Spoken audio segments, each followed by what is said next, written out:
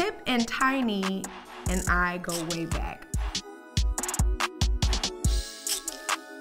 Tip and I met when I was 18, 19 years old, when I first got to Atlanta, and he was like one of my first boyfriends, so that was hilarious. But through that, we had such a great friendship. Tiny, of course, being a part of Escape, me being a part of Destiny's Child, we looked up to them.